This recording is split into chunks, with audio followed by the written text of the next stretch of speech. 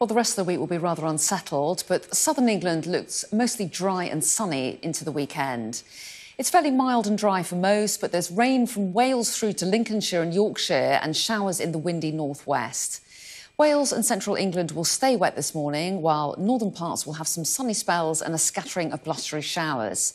Southern England, East Anglia and the south of Ireland, meanwhile, will be mostly fine, but cloud and patchy rain may affect some southern Irish coastal regions, and it'll be a touch warmer than yesterday, but still windy in the north.